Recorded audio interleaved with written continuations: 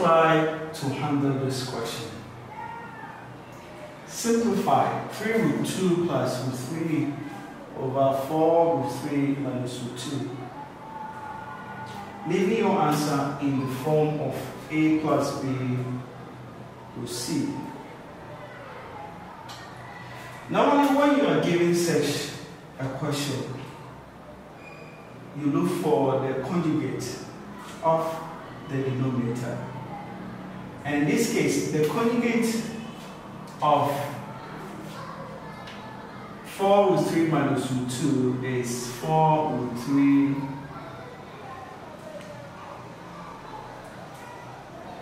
plus root 2. So the only thing that changes is the sign. So every subtraction becomes addition. So when we solve this question, when we start solving this question, we'll do this.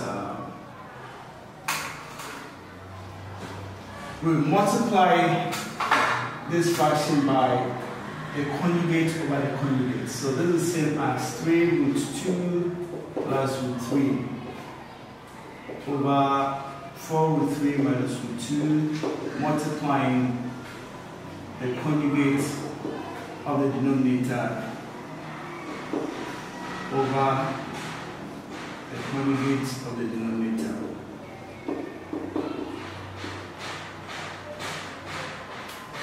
What we are doing is just to remove the square roots from the denominator. So we are doing what we call rationalization. What we are doing is rationalization. We are trying to remove the denominator, the square roots from the denominator. And the fastest way of doing it is to multiply this fraction by the conjugate of the denominator over the conjugate of the denominator. What the fraction we have used to multiply the original expression shouldn't change it. So you can see this is the same as this. When we cancel this and that, this 4 root 3 plus root 2 cancels 4 root 3 plus root 2. And you have 1 over 1, which is 1. When it multiplies this original expression, it will not change it. It will not change the value. The only thing is for us to be able to remove the square root from the denominator. Alright. Now, when you multiply two fractions, the numerator will multiply the numerator and the denominator will multiply the denominator. So this 3 root 2 plus root 3 is going to multiply the 4 root 3 plus the root 2. And this 4 root 3 minus root 2 is also going to multiply this 4 root 3 plus root 2. Now the reason why we had to multiply this fraction by the conjugate of the denominator here over the conjugate of the denominator is for us to remove the square root, as I said. But in this case, we are going to use the principle of difference of two squares, and that's exactly what we are seeing here. If we have a plus b multiplying a minus b is the same as a squared minus b squared. So this squared minus this squared. Alright. When you do the multiplication, this term will multiply the whole of this, and this term will multiply the whole of that. That is what we call expansion. So this is the same as the 3 root 2 is going to, this term is going to multiply the whole of that. So 4 root 3 plus root 2. And this term, the root 3, the positive root 3 is also going to multiply the whole of this. So multiplying 4 root 3 plus root 2. And down here we have positive 4 root 3, positive 4 root 3. This is negative. This is positive, this is root 2, this is root 2. It's the same thing. Whether it's the subtraction that comes first, it's still the same. The difference of two squares. So this is the same as these are the terms. And you realize that they are the same here. The only thing that changes is the sign. Okay? The only thing that changes is the sign. The A is here, the B is also here. This is addition, this is subtraction. That's the difference. Okay, they are the same. A is here, A is here, B is here, B is here. One is subtraction, one is addition. So that's what brings us to the difference of two squares. And that's what is happening here. 4 root 3, 4 root 3 is here. Root 2 is here. One is subtraction, one is addition. Okay. And difference of two squares, you pick the first one, you square it. And so you pick the second one, you square it. Now let's continue with this expansion. This 3 root 2 will multiply the 4 root 3, and this same positive 3 root 2 will also multiply the positive root 2. And this positive root 3 will multiply the 4 root 3, and this positive root 3 will multiply the root 2. Okay. Alright, let's continue.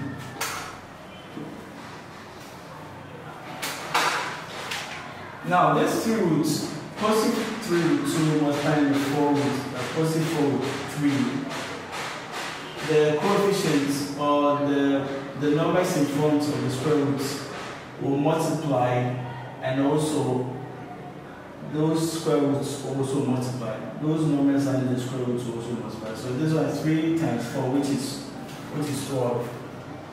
And 2 times 3, which gives us root 6. And this one is 3 root 2 multiplying root 2. There's 1 here in front of the root 2. So 3 times 1 is still 3. And root 2 times root 2 gives us root 2 squared. Then here we have root 3, 1 in front of the root 3 times the 4 is still 4. And the root 3 times root 3 would be root 3 squared. Then here we have 1 times 1, which is still 1, and root 3 times root 2, which is root 6. The difference of two squares. When we have two numbers multiplying all exponents a certain number, let's say 2.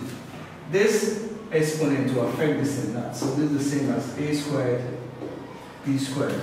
Okay, so this one will be 4 squared, which is 4 times 4, which is 16, and also square root of 3 squared. So this will become 16. Let me write this with 4 squared root 3 squared. Then this one will be root 2 squared. The same thing, I just repeated the same thing. Now, we should also know this. We should also know that if you have a square root of a number, let's say x, and you square that square root of that number, the square will cancel the square root, and you're going to have the number. So if you have a square root of a number and you square it, the square will take away the square root. What did I write? Yes, it is the number that will come here. So if this is a, this should be a. Okay. So that if you have a square root of a number and you square it, the square will cancel the square root.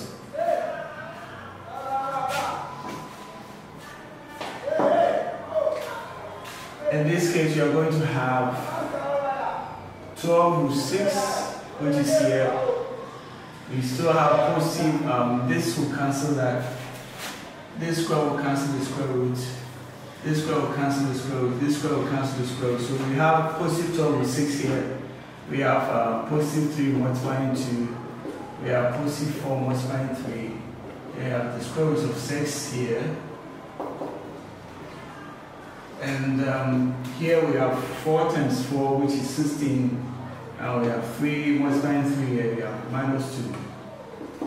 And if you group the like terms, you can see 12 with 6 and we have root 6 or 1 root 6. You can group them.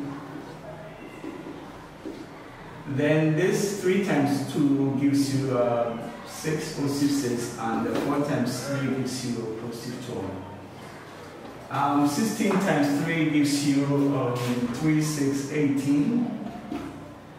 48, then minus 2. This is 12 plus 1. 12 plus 1 is 6. Then 6 plus 12 is 18. 48 minus 2 is 46. So this one gives you 13 root 6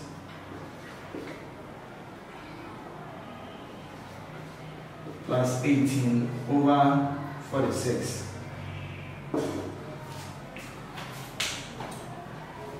When you look at the question that was given to us, we cannot stop at this step.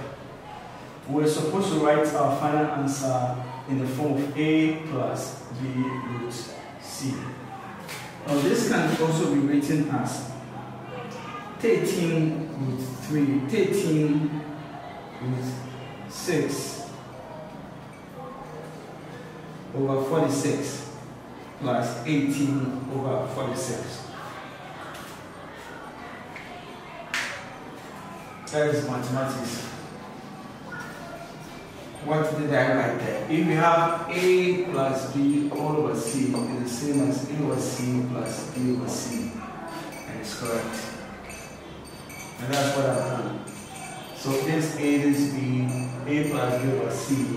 So A over C plus B over C. My final answer should be in the form of A plus B root C. So this is the same as 18 over 46. Then we have positive 13 over 46 root 6. Also, you should know that if we have A, B over C, you can also write as A over C times B. Yes, it's true. When a number multiplies a fraction, like a number is multiplying a fraction, it multiplies the numerator, the one at the top. So it is the same. I only separated the 13 and the square root of 6. So we have 13 over 46 multiplying the square root of 6. Yes, we can do some cancellation here.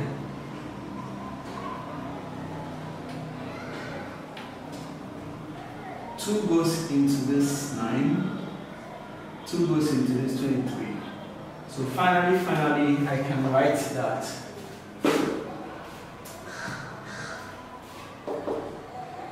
our answer is 9 over 23 plus 13 over 46 square root of 6. Final answer. So this is the form of A plus B root C.